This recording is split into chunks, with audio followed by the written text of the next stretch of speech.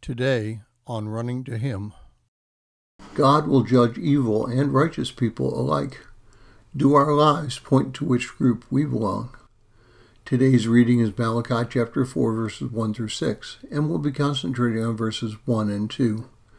Malachi 4, 1 and 2 says, "For behold, the day is coming, burning like a furnace, and all the arrogant and every evildoer will be chaff, and the day that is coming will set them ablaze, says the Lord of hosts, so that it will leave them neither root nor branch. But for you who fear my name, the Son of Righteousness will rise with healing in its wings, and you will go forth and skip about like calves from the stall."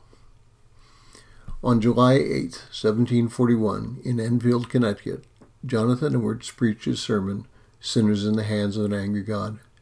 In his opening remarks, he says this, quote, "that the reason why they are not fallen already and do not fall now is only that God's appointed time is not come. For it is said that when that due time or appointed time comes, their foot shall slide. Then they shall be left to fall, as they are inclined by their own weight. God will not hold them up in these slippery places any longer, but will let them go, and then at that very instant they shall fall into destruction. As he stands on such a slippery declining ground on the edge of a pit, he cannot stand alone. When he is let go, he immediately falls and is lost." Close quote.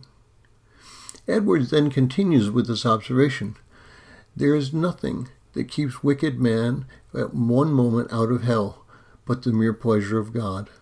By the mere pleasure of God, I mean his sovereign pleasure, his arbitrary will, restrained by no obligation, hindered by no manner of difficulty, any more than if anyone else but God's mere will had the least degree, or in any respect whatever, any hand in the preservation of the wicked men one moment." Malachi, in his final words, described the sinner's fate. God will no longer keep those individuals from sliding. He will let go of the sinner, and they will slide into the open gate of hell. God has not pre-planned their fate. He did not pick out someone to be born with no chance of escape from that fate. Every person has the opportunity to seek after God, and every person has the chance to ignore God at their peril. The sermon provoked quite a response from the hearers. This sermon convinced many that God may choose at any moment to open the door and let them slide into hell because of their actions, their sin. The result of that sermon was the beginning of the First Great Awakening in the United States. The open quote awakening, close quote, lasted several decades through the founding of the United States, but it began to die out, as most revivals do, by the 1790s. Through the 250-plus years, we have experienced two great revivals, and many instances where we as a country were saved from sliding off the cliff into hell. But now our feet are on the edge of the cliff, and the rock is greased. But God's promise remains with the Jews, as it remains with everyone.